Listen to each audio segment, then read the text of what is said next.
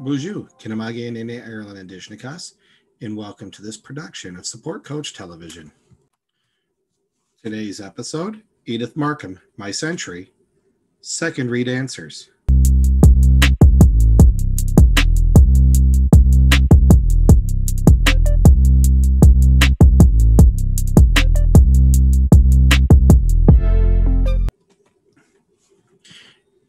As is always the case, if you have not answered the questions that are provided on worksheet 274 or completed the Google form, which is the best place to record your answers during the current pandemic, you should exit out of this video and do that prior to viewing this video.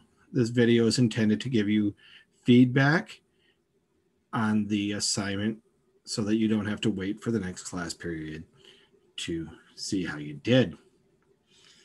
All of these questions are discussed during our live in-person sessions, and I encourage you to participate there, or you won't have these assignments to do later. When answering these questions, I will provide the textbook answer as provided by the curriculum.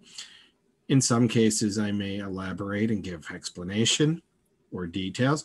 In other cases, I will provide them without comment.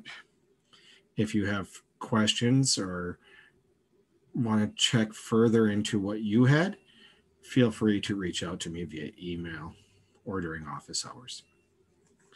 These are the green box questions. And the first one on page 126 is the point of view of the selection first person or third person. How do you know? And the answer is that it is first person, because she uses pronouns I and my to tell about events that happened to her. Third person would be she and her and they or them. Now on to page 128.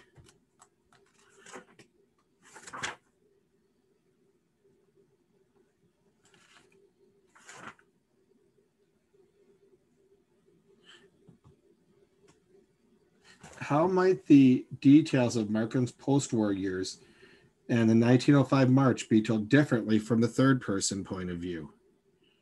The answer provided, it would be more formal and less personal, as many biographies are. It wouldn't sound so exasperated when talking about the post-war years or worried when talking about the March.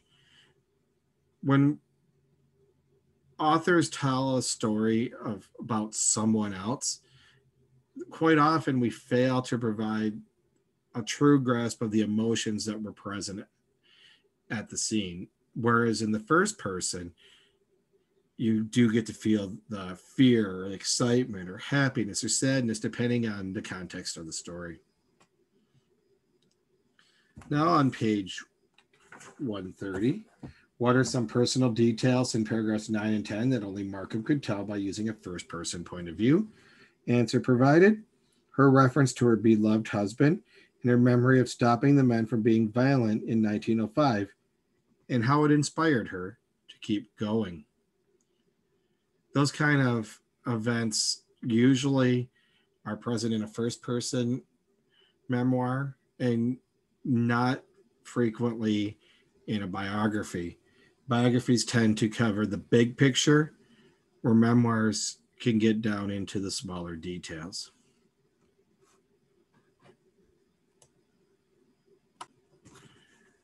As we reach the conclusion of this video, hopefully you found your answers to be comparable. If you have questions, please do feel free to reach out.